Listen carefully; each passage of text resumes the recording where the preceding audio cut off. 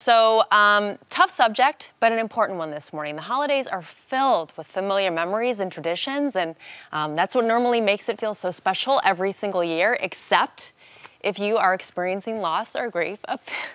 It's okay. It's okay. We both are experiencing grief this time of year, so this next interview is going to be tough. I'm just going to be really honest with you. It is a painful subject because so many of you are joyful during the holiday season. And so many people aren't. Right, you know? and that's just the truth of the matter is some people are dealing with loss, and the Christmas holiday season brings up things that are just hard.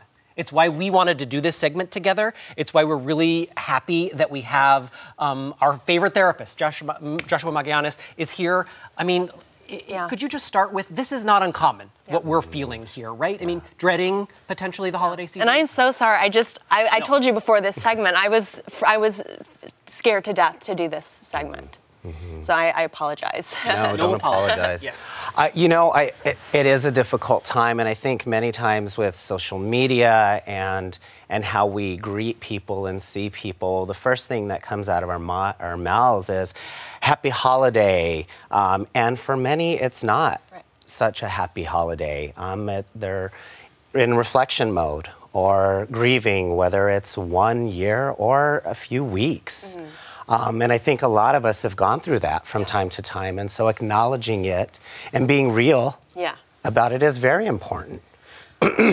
So what do you do? I mean, I love the holidays. I love the holiday season. I love the traditions. I love the feeling of the holidays.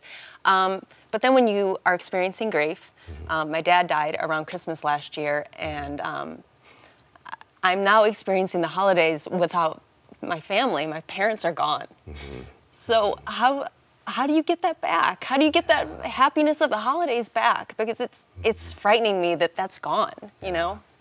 You know, what I think is very real to acknowledge is that we sometimes don't get those holidays back that we used to have. And I think acknowledging and knowing that they're not going to be the same, but that they will be different, and how you want them to be different is really key. And how you want to celebrate your parents and enjoy what traditions you did have with them is what is also very important. And to let yourself be, whether it's not celebrating Christmas and going away, or if it's celebrating it in the only way you know how right now. Maybe it is just doing one dinner, and that's okay, or lighting a candle to remember what that person meant to you.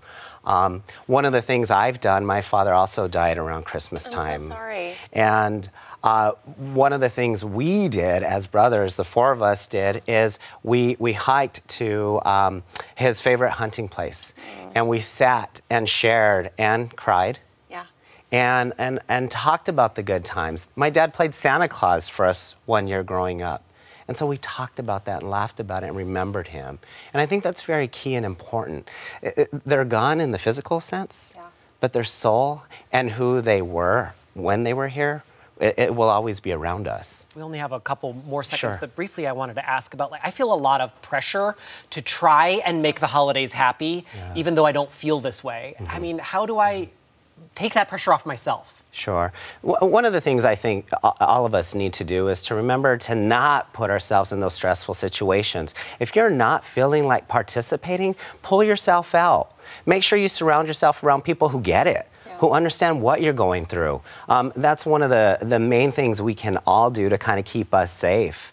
And again, if you want to celebrate in the most minimal way, that's okay too. And remember that the grief is going to occur currently. It'll ease eventually, but building new traditions will also help make the holidays new and for you. I think this is fabulous advice. I just think you're amazing. Thank you so much for always coming on and being our expert. I know that you were on with Travis a few weeks ago, and we were like, we've got to have you back on. Thank you so much. This is really great information, because we all want to have a happy holiday, but the reality is not all of us feel that right now. Joshua Magallanes, therapist, thank you for giving us some therapy, hopefully helped you at home as well. And thank you so much for doing that segment with me. I was terrified because it's something I've been feeling, but I love you. You're amazing. So I appreciate it, and I know that you get it, and a lot of you guys at home get it too.